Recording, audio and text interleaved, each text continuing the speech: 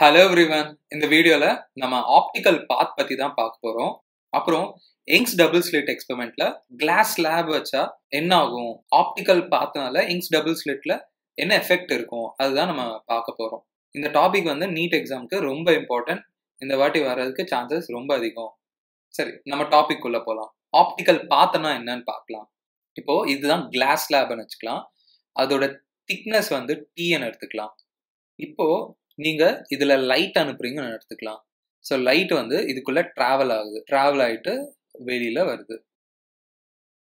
இப்போ கிளாஸ்ல இந்த லைட் வந்து எவ்வளவு distance travel பண்ணிருக்கோம்னா T distance travel பண்ணிருக்கோம். ஆனா இதே டைம்ல ஏர்ல வந்து ஒருவேளை நீங்க ஒரு லைட் ரே இப்படி அனுப்புறீங்கன்னா அதே டைம்ல லைட் ரே வந்து இன்னும் நிறைய டிஸ்டன்ஸ் டிராவல் பண்ணிருக்கோம். இன்னும் ஸோ லைட் ரே இங்க வர்றதுக்குள்ள லைட் ரே இன்னும் அதிகமா டிஸ்டன்ஸ் டிராவல் பண்ணிருக்கோம். இந்த டிஸ்டன்ஸை தான் என்னன்னு கூப்பிடுறாங்கன்னா ஆப்டிக்கல் பாத். ஒவ்வொரு கிளாஸ்க்கு ஒவ்வொரு ஆப்டிக்கல் பாத் இருக்கும். லைட் வந்து இது டிராவல் பண்ற டைம்ல ஏர்ல எவ்வளவு டிஸ்டன்ஸ் டிராவல் பண்ணிருக்குமோ அதுதான் ஆப்டிக்கல் பாத்ன்னு சொல்லுவோம். ஸோ எப்படி ஆப்டிக்கல் பாத் கண்டுபிடிக்கிறத பார்க்கலாம். இப்போ ஃபர்ஸ்ட் டைம் என்ன இருக்கும், time is equal to distance by ஸ்பீடுல. இங்க இந்த மீடியம்ல எவ்வளவு டிஸ்டன்ஸ் டிராவல் பண்ணுது, T பை ஸ்பீட் எவ்வளோ. இப்போ லைட்டுக்கு ஒரு மீடியம்ல ஸ்பீட் என்னன்னு சொல்லுவோம், speed of light in vacuum மியூன்னு சொல்லுவோம். மியூனா இதோட ரிஃப்ராக்டிவ் இண்டெக்ஸ்ன்னு சொல்லுவோம். அதுதான் இங்க ஸ்பீட். அது வந்து நான் இங்க சப்ஸ்டியூட் பண்றேன். என்ன வரும், T மியூ பை Cன்னு வரும். இப்போ அதே டைம்ல தான் ஏர்ல டிஃப்ரெண்ட் டிஸ்டன்ஸ் டிராவல் பண்ணிருக்கோம். அதுதான் இதோட ஆப்டிக்கல் பாத்ன்னு சொல்லுவோம். இதை எடுத்துட்டு நீங்க இதையும் ரீப்ளேஸ் பண்ணலாம். இதுக்கு ஈக்குவலண்ட் பாத் இன் ஏர் வந்து இதுதான் நம்ம சொல்லுவோம். அதுதான் ஆப்டிக்கல் பாத். ஸோ இங்க ஆப்டிக்கல் பாத் என்ன இருக்குன்னா இது டிஸ்டன்ஸ் தானே, distance equal to speed into time. ஏர்ல இல்லாட்டி வேக்யூம்ல எவ்வளோ ஸ்பீட்ல போகும், C இன்டு டைம் வந்து அதே டைம் தானே நம்ம சொல்றோம். பாருங்க C கேன்சல் ஆகும். ஸோ ஆப்டிக்கல் பாத் ஃபார்முலா வந்து ரொம்ப இம்பார்ட்டன்ட் ஃபார்முலா. என்ன வரும்னா மியூ இன்டு திக்னஸ், இதோட ஆப்டிக்கல் பாத் இன் ஏர். ஸோ இதை நீங்க ஏரோட கம்பேர் பண்ணும்போது அப்போ ஆப்டிக்கல் பாத் என்ன இருக்குன்னா மியூ T அப்படின்னு எடுத்துக்கலாம். இந்த எக்ஸாம்பிள் பாருங்க, இங்க ஒரு டார்ச் லைட் இருக்கு, அதுல இருந்து லைட் வருது, இந்த கிளாஸ் ஸ்லாப்குள்ள போகுது. இது கிளாஸ் ஸ்லாப்னு சொல்லுவாங்க. அப்புறம் வெளியில இந்த மாதிரி வருது, இது ஸ்கிரீன் எடுத்துக்கலாம். இங்க ரெண்டு டேர்ம்ஸ் அதிகமா யூஸ் பண்ணுவாங்க, இது ரெண்டுத்துக்கும் கன்ஃபியூஸ் ஆவாங்க. பாருங்க, ஜியாமெட்ரிக்கல் பாத், ஆப்டிக்கல் பாத் அது ஒண்ணு. இது ரெண்டும் வேற. ஜியாமெட்ரிக்கல் பாத் வேற, ஆப்டிக்கல் பாத் வேற. ஜியாமெட்ரிக்கல் பாத்னா ஒன்றும் இல்லைங்க, அது மெஷர்மெண்ட். பேர்ல இருக்கு பாருங்க, ஜியாமெட்ரி. நீங்க ஸ்கேல் வச்சு மெஷர் பண்ணீங்கன்னா பாருங்க, ஸ்கேல் வச்சு மெஷர் பண்ணா இப்போ இது எக்ஸ், இது T, இது Y. ஸோ இங்க geometrical பாத்னா X plus T plus Y, அவ்வளவுதான். இது ஜியாமெட்ரிக்கல் பாத். ஆனா ஆப்டிக்கல் பாத் வேற. ஆப்டிக்கல் பாத்னா ஒருவேளை இங்க ஏர் இருந்திருந்தா எவ்வளவு டிஸ்டன்ஸ் டிராவல் பண்ணிருக்கோம், அதுதான் ஆப்டிக்கல் பாத். இதுக்கு equivalent to the distance in air. Optical பாத் வந்து சேம். இங்க இது ஏர் தான், ஏர்ல இருக்கும்போது இதுக்கு ஆப்டிக்கல் பாத் எக்ஸ் தான். ஆனா இதுக்கு ஆப்டிக்கல் பாத் என்ன ஆகும், மியூ T பிளஸ் இது ஏர் தான், ஆப்டிக்கல் பாத் Y. இது வந்து ஆப்டிக்கல் பாத்ன்னு சொல்லுவோம். இது வந்து ஜியாமெட்ரிக்கல் பாத். ஒருவேளை ஏர் இருந்துச்சுன்னா இவ்வளோ டிஸ்டன்ஸ் டிராவல் பண்ணிருக்கோம். இந்த எக்ஸாம்பிள் பாருங்க, இங்க ஒரு லைட் சோர்ஸ் இருக்கு, அதுல இருந்து லைட் ரே வருது, இப்படி வந்துட்டே இருக்கு. இங்க ஒரு ஸ்கிரீன் இருக்கு, இங்க வந்து இன்சிடென்ட் ஆகுது. இங்க பாத்தீங்கன்னா எவ்வளவு டிராவல் பண்ணணும்னா சிம்பிளா சொல்லுவோம், என்னென்ன X plus T plus Y. இதுதான் ஆப்டிக்கல் பாத், இதுதான் ஜியாமெட்ரிக்கல் பாத். இங்க ஏர் தான், ஒன்றும் பிரச்சனை இல்லை, X plus T plus Y தான் இருக்கும். இப்போ இந்த இடத்துல நம்ம ஒரு கிளாஸ் வைக்கிறோம், கிளாஸ் ஸ்லாபை வைக்கிறோம், T திக்னஸ். இப்போ இங்க எப்படி லைட் பிஹேவ் பண்ணுதோ அதே மாதிரி இங்க பிஹேவ் பண்ணாது, டிஃப்ரெண்டா பிஹேவ் பண்ணும். இங்க ஸ்லோ ஆயிடும் லைட். ரெண்டுமே ஈக்குவல்னு சொல்லக்கூடாது, இது டிஃப்ரெண்ட். நீங்க அதை அண்டர்ஸ்டாண்ட் பண்ணிக்கணும், இது வந்து டிஃப்ரெண்ட். இங்க அஃப்கோர்ஸ் ஜியாமெட்ரிக்கலா பாத்தீங்கன்னா லென்த் பாருங்க, X plus T plus Y தான், இல்லைன்னு சொல்லல. ஆனா ஆப்டிக்கல் பாத் இங்க கிரியேட் ஆகும். எல்லா மீடியத்துக்குமே ஆப்டிக்கல் பாத் இருக்கும். இப்போ இதுக்கு ஆப்டிக்கல் பாத் என்னன்னு பாத்தீங்கன்னா எக்ஸ் பிளஸ், இதுக்கு ஆப்டிக்கல் பாத் என்ன இருக்கும், mu T plus Y. First கேஸ்ல கிளாஸே இல்லாத போது X plus T plus Y, second கேஸ்ல X plus mu T plus Y. கண்டிப்பா இங்க என்ன கிரியேட் ஆயிருக்கும், எக்ஸ்ட்ரா பாத் கிரியேட் ஆகுது பாருங்க, எக்ஸ்ட்ரா ஆப்டிக்கல் பாத் கிரியேட் ஆகுது பாருங்க. ஜெனரலா மியூ கிரேட்டர் தன் 1. எவ்வளவு டிஃபரன்ஸ் கிரியேட் ஆகுதுன்னா நம்ம இதுதான் ஆப்டிக்கல் பாத் டிஃபரன்ஸ் அப்படின்னு சொல்லுவோம். இது ரெண்டுத்தையும் சப்ராக்ட் பண்ணுங்க, மைனஸ் இதுக்கு ஆப்டிக்கல் பாத் வந்து X plus T plus Y, mu minus 1 into T அப்படின்னு வரும். பார்த்தீங்கன்னா, நம்ம ஐக்கு என்ன தோணும்? இது டிராவல் பண்ற டிஸ்டன்ஸ் x + t + y. இதுவும் x + t + y. இங்க என்ன பாத் டிஃபரன்ஸ் இருக்கு அப்படின்னு யோசிப்பீங்க. அதுதான் நான் சொல்றேன். ஜியோமெட்ரிக்கல் பாத் டிஃபரன்ஸ் இல்ல. ஜியோமெட்ரிக்கல் பாத் டிஃபரன்ஸ் 2த்துக்குமே 0 தான். ஆனா இங்க ஆப்டிகல் பாத் டிஃபரன்ஸ் கிரியேட் ஆகுது. இதுவும் கம்பேர் பண்ண முடியாது. இவனை விட இவனுக்கு எவ்வளவு எக்ஸ்ட்ரா பாத் டிஃபரன்ஸ் கிரியேட் ஆச்சுன்னா mu - 1 × t கிரியேட் ஆச்சு அப்படின்னு சொல்லுவோம். லைட் டிராவல் பண்ற டிஸ்டன்ஸ் SP-ஆ? இப்போ புதுசா டிராவல் பண்ற டிஸ்டன்ஸ் கிளாஸ் வச்சதுனால டிராவல் பண்ற டிஸ்டன்ஸ் SP தான். ஆனா எக்ஸ்ட்ராவா என்ன கிரியேட் ஆகும்னா, எக்ஸ்ட்ராவா ஒரு பாத் டிஃபரன்ஸ் இதுல கிரியேட் ஆகுது. யாரை விட? இவனை விட, இனிஷியல் கேஸ் விட. ஸோ அதுதான் SP + mu - 1 × t. நீங்க ஜஸ்ட் கிளாஸ் வைக்கிறனால எவ்வளோ பாத் டிஃபரன்ஸ் கிரியேட் ஆச்சுன்னா mu - 1 × t. இதுதான் நம்ம யங்ஸ் டபுள் ஸ்லிட் எக்ஸ்பெரிமெண்ட்ல யூஸ் பண்ண போறோம். நம்ம யங்ஸ் டபுள் ஸ்லிட்ல அந்த ஆப்டிக்கல் பாத் டிஃபரன்ஸ்னால என்ன எஃபெக்ட் இருக்கும் அதுதான் நம்ம பார்க்க போறோம். ஜஸ்ட் ஒரு வாட்டி நம்ம Young's double slit experiment revise பண்ணிடலாம். இதுதான் ஸ்க்ரீன்னு சொல்லுவோம், இதுதான் நம்ம ஸ்லிட்ஸ்ன்னு சொல்லுவோம். ஒரு பிளேஸை செலக்ட் பண்ணலாம். இங்க இருந்து லைட் ரே வரும், இங்க இருந்து லைட் ரே வரும். ரெண்டுமே மீட் ஆகும், இன்டர்ஃபரன்ஸ் நடக்கும். இங்க கன்ஸ்ட்ரக்டிவா இல்லாட்டி டிஸ்ட்ரக்டிவா ஏதோ ஒன்று நடக்கும். இந்த சென்ட்ரல் லைனும் இந்த லைனுக்கும் நடுவில் இருக்க ஆங்கிள் தான் ஆங்குலர் பொசிஷன் சொல்லுவோம். இதை டிஸ்டன்ஸ் ஒய்ன்னு எடுத்துப்போம். இதுதான் linear position of point P அப்படின்னு எடுத்துப்போம். இப்போ இங்க பாத் டிஃபரன்ஸ்னா டெல்டா எக்ஸ் என்ன இருக்குன்னு பாத்தீங்கன்னா, பாருங்க இது எக்ஸ்ட்ராவா டிராவல் பண்ணும். இது ரொம்ப தூரத்துல இருக்கு பாருங்க. இந்த S2க்கும் Pக்கும் நடுவில் டிஸ்டன்ஸ் ரொம்ப அதிகமா இருக்கு பாருங்க. இங்க பாத் டிஃபரன்ஸ் இப்படி சொல்லுவோம், S2P - S1P அப்படின்னு சொல்லுவோம்.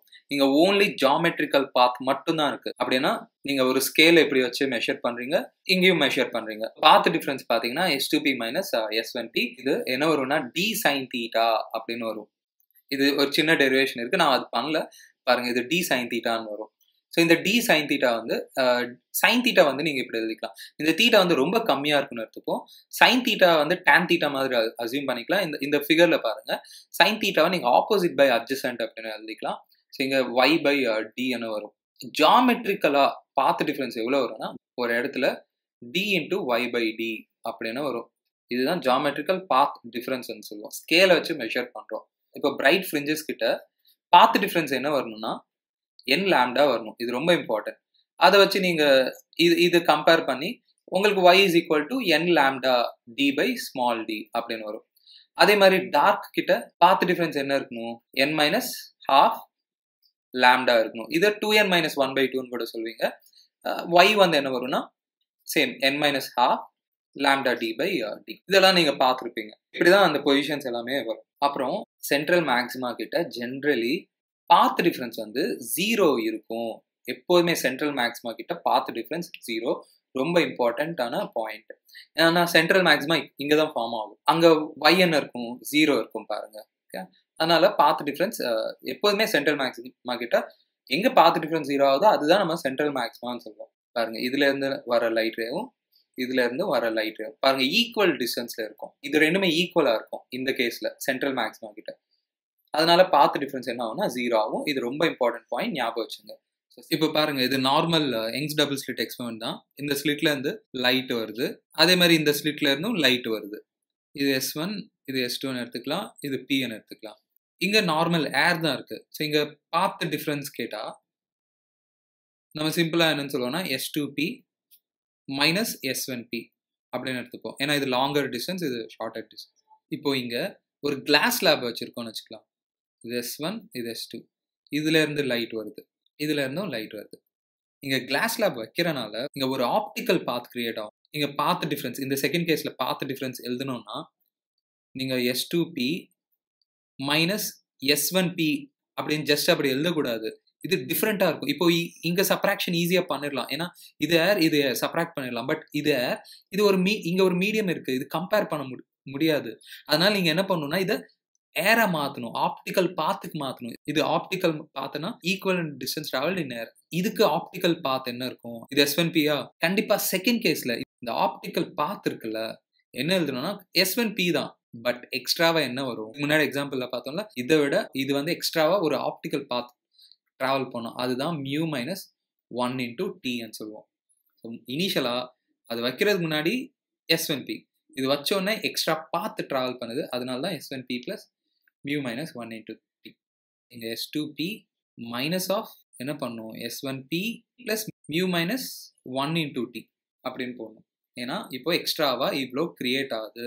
நம்ம ஜஸ்ட் கிளாஸ் லேப் வச்சோன்னே எக்ஸ்ட்ரா இவ்வளோ கிரியேட் ஆகுது, இவ்வளோ பாத் ஆப்டிக்கல் பாத் கிரியேட் ஆகுது அப்படின்னு சொல்லுவோம்.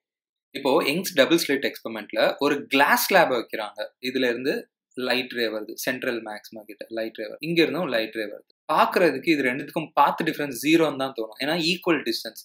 ஆக்சுவலி ஜியோமெட்ரிக்கல் பாத் டிஃபரன்ஸ் 0 தான். ஆனா இங்க இதுக்கு ஆப்டிக்கல் எக்ஸ்ட்ரா ஆப்டிக்கல் பாத் இருக்கும்ல, இது கிளாஸ்ல டிராவல் ஆகுது. ஸோ எக்ஸ்ட்ரா பாத் இருக்கனால இங்க ஒரு பாத் டிஃபரன்ஸ் கிரியேட் ஆயிடும். ஸோ இந்த இடத்துல பாத் டிஃபரன்ஸ் 0 ஆக சான்ஸ் இல்லை. ஏன்னா இங்க எக்ஸ்ட்ராவா இங்க ஆப்டிக்கல் பாத் டிராவல் ஆயிருக்கும். அதனால எந்த இடத்துல 0 ஆக சான்ஸ் இருக்கோ பாருங்க. ஸோ யோசிங்க, எந்த இடத்துல 0 ஆகலாம்? இந்த இடத்துல 0 ஆகுமா, இல்லாட்டி இந்த இடத்துல எங்கேயாவது 0 ஆக சான்ஸ் இருக்கா அப்படின்னு பாத்தீங்கன்னா, நீங்க ஸ்லாப் எந்த சைடு வச்சிருக்கீங்களோ அந்த சைடு 0 ஆக சான்ஸ் இருக்கு. ஏன்னா இப்போ பாருங்க, இப்போ ஒரு லைட் இப்படி டிராவல் ஆகுது, இங்க லைட் இப்படி டிராவல் ஆகுது. இந்த இடத்துல பாருங்க, இவன் நிறைய ஜியோமெட்ரிக்கலா டிராவல் பண்ணிருக்கான். நீங்க S2P வந்து S1P விட அதிகமா இருக்கும் ஜியோமெட்ரிக்கலா. ஆப்டிக்கலா யார் அதிகமா டிராவல் பண்ணிருப்பாங்க? S1P அதிகமா டிராவல் ஆயிருக்கும். ஸோ ரெண்டுத்துக்கும் டிஃபரன்ஸ் பண்ணா இந்த சைடு தான் 0 ஆகிறதுக்கு சான்ஸ் இருக்கு. அதே நீங்க இன்னொரு லைட் இப்படி எடுத்துக்கோங்க, இந்த சைடு எடுத்துக்கலாம். இந்த கேஸ்ல பாருங்க, இங்க அதிகமா ஜியோமெட்ரிக்கல் பாத் யாருக்கு இருக்கும்னா S1P தான் இருக்கும். இவன் தான் பாருங்க நிறைய டிஸ்டன்ஸ் டிராவல் பண்ணிருக்கான். S2P வந்து கம்மியா டிராவல் பண்ணிருக்கான். பிளஸ் S1Pக்கு ஜியோமெட்ரிக்கலாவும் பாத் டிஃபரன்ஸ் அதிகம் தான், ஆப்டிக்கலாவும் இங்க கிளாஸ் இருக்கனால ஆப்டிக்கலாவும் பாத் டிஃபரன்ஸ் அதிகம் தான். இந்த இடத்துல S1P மைனஸ் S2P பண்ணா 0 ஆக சான்ஸே இல்லை. ஆனா இங்க இந்த சைடு வந்து S1P மைனஸ் S2P பண்ணா ஏதோ ஒரு இடத்துல 0 ஆக சான்ஸ் இருக்கு. எந்த சைடு ஸ்லாப் வச்சுமோ அந்த சைடு வந்து ஃப்ரிஞ்சஸ் ஷிஃப்ட் ஆகும் அப்படின்னு சொல்லுவோம். அந்த சைடு ஷிஃப்ட் ஆயிடும். இந்த இடம் தான் எந்த இடத்துல டெல்டா எக்ஸ் பாத் டிஃபரன்ஸ் 0 ஆகுதோ அதுதான் நம்ம சென்ட்ரல் மேக்ஸிமா அப்படின்னு கூப்பிடுவோம். என்ன ஆகும்னா ஃப்ரிஞ்சஸ் எல்லாமே ஷிஃப்ட் ஆயிடும். ஸோ இப்போ இது சென்ட்ரல் மேக்ஸிமாவா, ஸோ இங்க என்ன ஆகும்னா ஃபர்ஸ்ட் பிரைட் வந்துடும், second bright, third bright shift ஆயிடும். ஸோ ஃப்ரிஞ்சஸ் எல்லாமே மேலே ஷிஃப்ட் ஆயிடும் ஸ்லாப் வைக்கிறனால. இதுல பாருங்க, இன்னும் அண்டர்ஸ்டாண்ட் பண்ணிக்கணும்னா, இப்போ நார்மலா இங்க எதுவுமே வைக்கல, அப்போ இன்டர்ஃபரன்ஸ் என்ன ஆகும்? First bright, second bright, third bright, fourth bright வரும். இங்க ஃபர்ஸ்ட் பிரைட், செகண்ட் பிரைட், இந்த மாதிரி இன்டர்ஃபரன்ஸ் ஃபார்ம் ஆகும். இப்போ நம்ம இங்க ஏதாவது ஒரு கிளாஸ் லேப் வச்சோன்னே ஷிஃப்ட் ஆகும். எந்த சைடு கிளாஸ் லேப் வைக்கிறோமோ அந்த சைடு ஷிஃப்ட் ஆகும். இப்போ கிளாஸ் லேப் இங்க வச்சோம்னா சென்ட்ரல் மேக்ஸிமம் கீழே ஷிஃப்ட் ஆயிடும். இதுதான் நம்ம ஷிஃப்ட்னு சொல்லுவோம். இப்போ என்ன கேட்பாங்கன்னா எக்ஸாம்ஸ்ல, இந்த ஷிஃப்ட் எவ்வளோ இருக்கும் அப்படின்னு கேட்பாங்க. சென்ட்ரல் மேக்ஸிமா எவ்வளோ ஷிஃப்ட் ஆயிருக்கும், இதுதான் சென்ட்ரல் மேக்ஸிமா. இந்த இடத்துல தான் பாத் டிஃபரன்ஸ் என்னன்னு பார்த்தோம், 0 இருக்கும். சரி, இது எப்படி கண்டுபிடிப்போம்? நம்ம ஆல்ரெடி இதுக்கு முன்னாடி பார்த்துருந்தோம். பாத் டிஃபரன்ஸ் பாருங்க, இந்த பாத் வந்து S2P மைனஸ் இந்த பாத் வந்து நம்ம என்ன எழுதலாம்? ஜியோமெட்ரிக்கலா பாருங்க, அஃப்கோர்ஸ் S1P தான். ஆனா எக்ஸ்ட்ராவா இதுல travel பண்றனால mu minus 1 into t இந்த பாத்துல இது கிரியேட் ஆகும். இது ஜியோமெட்ரி, இது ஸ்கேல் மெஷர் பண்ணி வச்சா S1P தான். ஆனா லைட் இதுல டிராவல் பண்றனால எக்ஸ்ட்ராவா இதுதான் ஆப்டிக்கல் பாத் வரும் அப்படின்னு சொல்லுவோம். இது பாத்தீங்கன்னா என்ன வரும்? S2P minus S1P minus mu minus 1 into t இந்த மாதிரி வரும். ஆனா S2P minus S1P இந்த லென்த் மைனஸ் இந்த லென்த், இது நம்ம ஆல்ரெடி பார்த்தோம். இதுக்கு முன்னாடி தான் நான் யங்ஸ் டபுள் ஸ்லிட்ல சொல்லியிருந்தேன். என்ன வரும்? d into y by d அப்படின்னு வரும். d sin theta பாருங்க, d into y by d minus mu minus 1 into t அந்த மாதிரி வரும். இதுதான் பாத் டிஃபரன்ஸ் அப்படின்னு சொல்லுவோம். இந்த ஷிஃப்ட் தான் இங்க y, இங்க தான் நம்ம பார்த்துட்டு இருக்கோம். இந்த இடத்துல பாத்தீங்கன்னா பாத் டிஃபரன்ஸ் என்ன இருக்கும்? 0 இருக்கும் சென்ட்ரல் மேக்ஸிமா கிட்ட. ஸோ இங்க நம்ம என்ன கண்டுபிடிக்கணும்னா y கண்டுபிடிக்கணும். dy இது வந்து என்ன வரும்? dy by d is equal to mu minus 1 into t அப்படின்னு வரும். y is equal to ரொம்ப இம்பார்ட்டன்டான formula mu minus 1 into t d by small d அப்படின்னு வரும். இதுதான் நம்ம என்னன்னு சொல்லுவோம்னா ஷிஃப்ட் அப்படின்னு சொல்லுவோம். இது ஈஸியாவே ஞாபகம் வச்சுக்கலாம் பாருங்க. ஏன்னா mu minus 1 into t ஏன்னா எக்ஸ்ட்ரா பாத், இது கிளாஸ்ல போறனால extra path into d by d into capital D by small d அந்த மாதிரி இருக்கும் பாருங்க. Number of fringes cross the central line. So எவ்வளோ ஃப்ரிஞ்சஸ் வந்து ஷிஃப்ட் ஆகும்? இங்கே தான் சென்ட்ரல் மேக்ஸிமா இருக்கும், இங்கெல்லாம் ஃப்ரிஞ்சஸ் இருக்கும், இங்கேயும் ஃப்ரிஞ்சஸ் இருக்கும். இப்போ சென்ட்ரல் மேக்ஸிமம் மேலே போகிறப்போ இங்கே ஃப்ரிஞ்சஸ் வந்து கொஞ்சம் ஷிஃப்ட் ஆகும். ஸோ எத்தனை ஃப்ரிஞ்சஸ் வந்து இந்த சென்ட்ரல் லைனை கிராஸ் பண்ணுது அதுதான் இங்கே கேட்குறாங்க. Number of fringes cross the central line என்ன இருக்கும் அந்த மாதிரி கூட கேட்பாங்க. நீங்கள் என்ன போட்டுக்கலாம்னா இங்கே ஷிஃப்ட் எவ்வளோ இருக்குது பை ஃப்ரிஞ்ச் விட்த் அப்படின்னு சொல்லுவோம். இப்போ ஏன் அப்படி சொல்கிறேன்னா, இப்போ இந்த ஃப்ரிஞ்சுக்கும் இந்த ஃப்ரிஞ்சுக்கும் நடுவில் டிஸ்டன்ஸ் தான் நம்ம என்னன்னு சொல்லுவோம்னா ஃப்ரிஞ்ச் விட்த் அப்படின்னு சொல்லுவோம். பிரைட்டுக்கும் நடுவில் டிஸ்டன்ஸ் தான் ஃப்ரிஞ்ச் விட்த்னு சொல்லுவோம். ஸோ எவ்வளோ ஷிஃப்ட் ஆகுது பை ஃப்ரிஞ்ச் விட்த். சும்மா ஒரு எக்ஸாம்பிள் சொல்கிறேன் பாருங்க. இப்போ ஃப்ரிஞ்ச் விட்த் வந்து 2 சென்டிமீட்டர்னு எடுத்துக்கலாம். இந்த ஷிஃப்ட் எல்லாம் 6 சென்டிமீட்டர் ஷிஃப்ட் ஆகுதுன்னு வச்சுக்கலாம். பாருங்க, இதுதான் சென்ட்ரல் மேக்ஸிமா. இது first bright, second bright, third. இது டிஸ்டன்ஸ் பாருங்க 6 சென்டிமீட்டர் தான். இனிஷியலா சென்ட்ரல் மேக்ஸிமா இங்க தான் இருந்துச்சு. இப்போ நம்ம இது வச்சோன்னு என்ன ஆகும்னா இது அப்படியே ஷிஃப்ட் ஆகும். பாருங்க, இந்த சென்ட்ரல் மேக்ஸிமா இங்க வருமா, இது எல்லாமே பாருங்க இங்க வரும், அப்புறம் இது இங்க, அப்புறம் இது இங்க, அந்த மாதிரி வரும். என்ன ஆகுது பாருங்க, 3 ஃப்ரிஞ்சஸ் வந்து ஷிஃப்ட் ஆகுது பாருங்க. இது நீங்க பாத்தீங்கன்னா ஷிஃப்ட் பை ஃப்ரிஞ்ச் விட்த் பண்ணீங்கன்னா 3 வருது பாருங்க. அந்த மாதிரி நியூமரிக்கலா நீங்க அண்டர்ஸ்டாண்ட் பண்ணிக்கலாம்.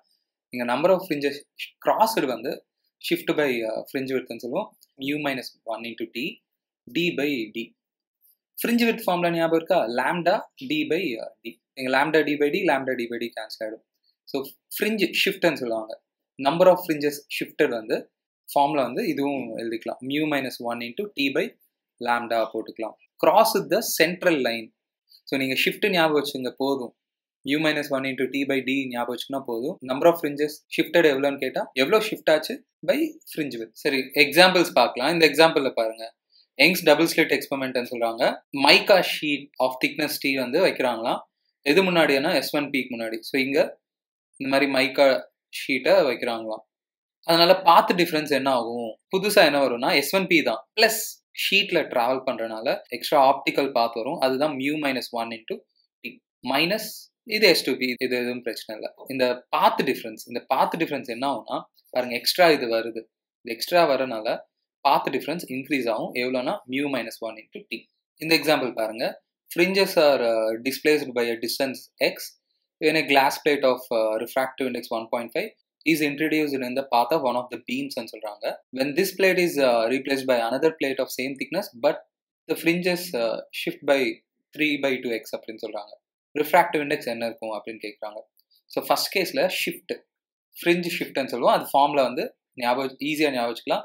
mu minus 1 into t தான் பாத், எக்ஸ்ட்ரா பாத் டிஃபரன்ஸில் இன்டூ என்ன வரும்னா d by d அந்த மாதிரி வரும். ஷிஃப்ட் வந்து எக்ஸ்ன்னு சொல்கிறாங்க. ரிஃப்ராக்டிவ் இண்டெக்ஸ் வந்து 1.5ன்னு சொல்கிறாங்க. 1.5 சப்ஸ்டியூட் பண்ணால் 0.5 into thickness d by d. இது ஃபர்ஸ்ட் கேஸ். செகண்ட் கேஸில் எவ்வளோ shift 3/2x is equal to second கேஸ்ல ரிஃப்ராக்டிவ் இண்டெக்ஸ் தான் கேட்குறாங்க. mu minus 1 into இது ரெண்டுத்தையும் டிவைட் பண்ணுங்க. இது 0.75 வரும். mu is equal to 1.75. இதுவும் அந்த ஷிஃப்ட் மேலே தான் கேட்குறாங்க. இது நீங்கள் ப்ராக்டிஸ் பண்ண வேண்டிய ப்ராப்ளம். இன்னொரு ஆன்சர் வந்து கமெண்ட் செக்ஷனில் போஸ்ட் பண்ணிடுங்க. இந்த எக்ஸாம்பிள் பாருங்க, இதில் என்ன கொடுத்துருக்காங்க? மைக்கா ஷீட் கொடுத்துட்டாங்க. மைக்கா ஷீட்டோட திக்னஸ் கொடுத்துருக்காங்க. அதோட ரிஃப்ராக்டிவ் இண்டெக்ஸ் கொடுத்துருக்காங்க. Is introduced in the path of first வேவ்னு சொல்கிறாங்க. இதுதான் ஃபர்ஸ்ட்னு எடுத்துக்கலாம். இதுதான். ஸோ இங்கிருந்து தான் ஃபர்ஸ்ட் வேவ் வருது, இங்கிருந்து தான் செகண்ட் வேவ் வருது. இங்கே வந்து மைக்கா ஷீட் வச்சுருக்காங்க போல இருக்கு.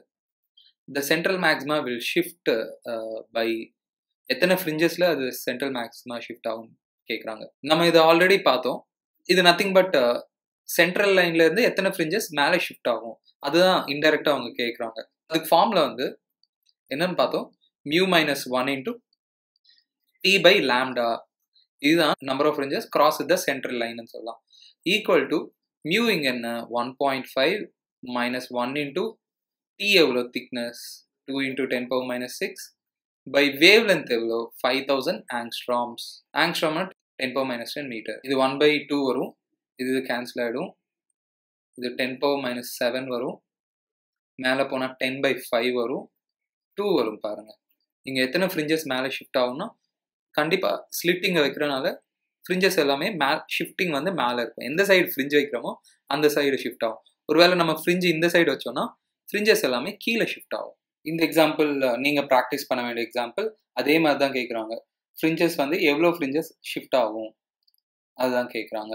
ஸோ சென்ட்ரல் மேக்ஸிமா வந்து எவ்வளோ மேலே ஷிஃப்ட் ஆகும், எத்தனை ஃப்ரிஞ்சஸ்க்கு மேலே ஷிஃப்ட் ஆகும் அந்த மாதிரி கேட்குறாங்க.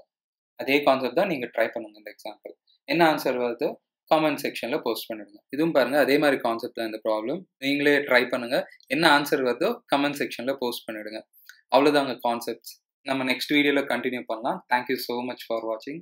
இந்த வீடியோவை லைக் பண்ணுங்கள், ஷேர் பண்ணுங்கள், என் சேனலுக்கு சப்ஸ்கிரைப் பண்ணுங்கள். பாய்.